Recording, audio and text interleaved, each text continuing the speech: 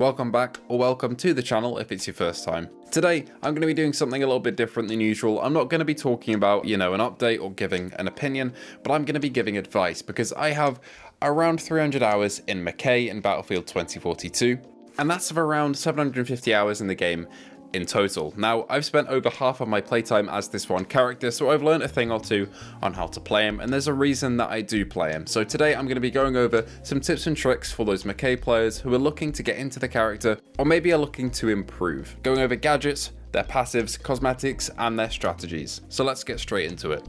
First of all, let's get the obvious thing out the way. The main draw for Mackay is his grapple hook, and this is in some ways his biggest asset. The grapple hook has had a little bit of a nerf in recent months, as it can't launch you as far as it used to, but it still is incredibly useful for getting on top of objectives and leveling out the playing field. For example, you're being shot at from the top of the discarded boat, you can make your way up there and shoot the person who originally had the height advantage on you. Use this device to get even ground on snipers who are trying to shoot you from high up positions, to launch yourself over objectives and land behind the enemy to pull off flanks, or to grapple on top of tanks, but we'll get onto that later on with the other gadgets. Overall, the grapple hook is one of your best assets and you need to be using it to effectively run Mackay. Not to mention, if you're running as an effective squad, you can use Mackay as a pretty good intel tool if you launch yourself up to a high up position and start spotting enemies for your team or calling out enemy locations in game modes like Hazard Zone. Especially on maps like Manifest, you can jump up to the top containers and get really powerful positions over your enemies that can only really be countered by a Sundance if they get a higher position than you and glide towards you. You can become basically untouchable in a lot of positions unless people get good grenade throws on you or other Mackays come to take you down. So the lesson to be learned there is essentially use the grapple hook in the most creative and effective ways that you can find and experiment in different places. I use the same flanking routes a lot of the time with it and go to the same positions that I know will let me clear objectives and kill enemies. So yeah, experiment is my biggest piece of advice for the grapple hook. When running Mackay, you'll probably also notice that you're an assault. That's a class you fit into, which gives you the self-stim stick. This essentially just tops up your health if you're getting hurt, and it's one of the most useful things of being an assault. It helps you push because you can take out a couple enemies, dive into cover, regain all your health pretty quickly, and jump back in again. This is pretty self-explanatory, just use it when you need a health top up, and it does it fairly quickly. What people might not know is that you can actually have two of these at one time. Go and find yourself an ammo crate and it'll give you 2 med pens. You can only cap out at 2 and this doesn't stack past 2, but it can help your pushes a lot when you're able to replenish your health twice in a row. Finishing off the gadgets section, we have the throwables. Let's start with one of the most effective that personally I don't use, but you probably should, and that is C5. C5 is one of the most effective gadgets in all of 2042, and with Mackay it becomes even more lethal. Not only can you use your grapple hook to grapple up above enemies and then throw C5 onto them and kill hordes of them because it's no longer counted by Irish's APS, so all enemies, no matter where they are and what gadgets are around them, are susceptible to it. It's also a tank's worst nightmare. If you find a tank camping on a hill, you can grapple onto them, plant C5, run away and set it off, and kill them effectively with little risk to yourself. The only thing you've got to watch out for that is that if the tank is moving, chances are it'll kill you with a roadkill. However, use the C5 because it is incredibly effective against infantry and vehicles alike. It mostly becomes very effective against infantry and breakthrough, but there are other uses in conquest such as choke points where you can toss it in there and get a lot of kills.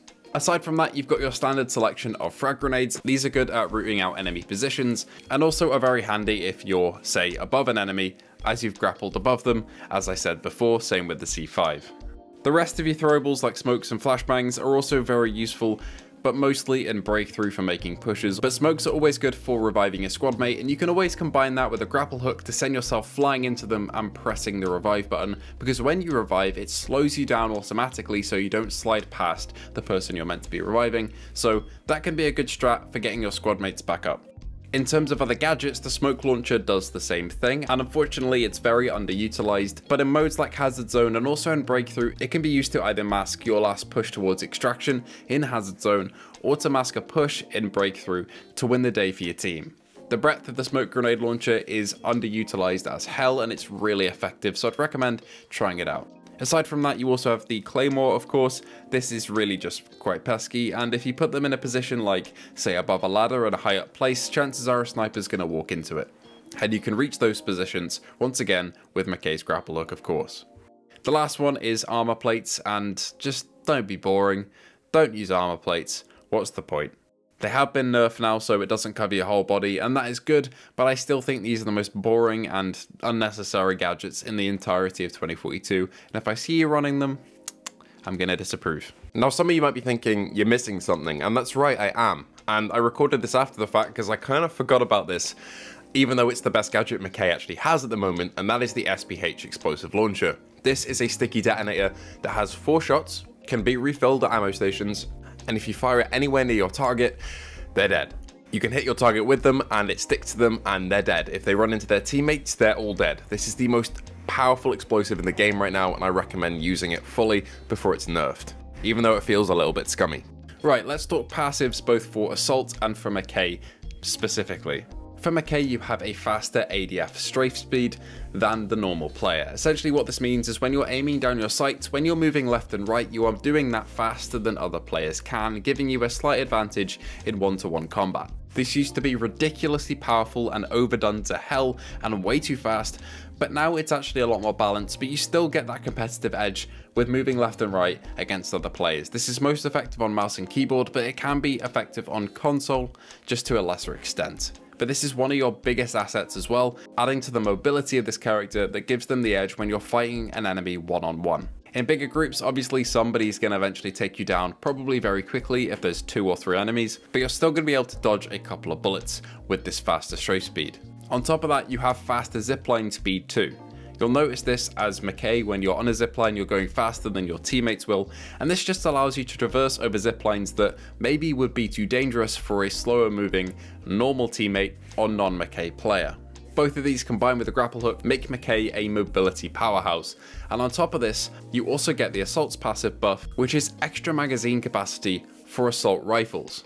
This is absolutely huge and can make your power positions last much longer when you get up to them, because you have extra magazine capacity with guns like the RM68, which is absolutely broken at the moment, and for all of the other assault rifles in the game that can have drum mags, such as the SFAR or the AM40, making your mag pull absolutely massive. This can sustain you for ages and is especially helpful in Hazard Zone, where refill stations are few and far between and some random teammates just don't give you resupplies. Now let's pick the least important for last, which is cosmetics. After all that serious stuff, it's nice to just dress up your soldier how you like him, and Mackay is one of the most versatile in terms of skins. I personally run the Deathbringer bundle combined with the Warhead gear, but the Warhead gear is no longer available as it was a timed exclusive unfortunately, but the Deathbringer bundle is always there to use, and there are a lot of other headgears too that look pretty damn good. My only complaint with some of these, like the Warhead gear, is that it doesn't have any ear protection that I'd really like it to have. It feels a bit bare bones on the sides,